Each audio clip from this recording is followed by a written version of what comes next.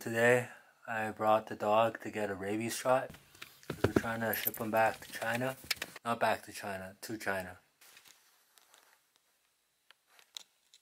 It went pretty smoothly. The only thing is, because of COVID and everything, I'm not allowed inside the animal hospital.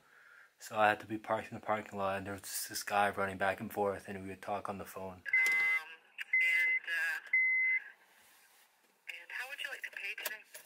Credit card, please. Credit card. Now, do you want to give me that number now, or do you prefer to pay after the visit? I can give it to you now. Taking the route to the hospital is the same route I used to take when I went to my ex-girlfriend's place. I don't know if it's weird to still remember her and that route.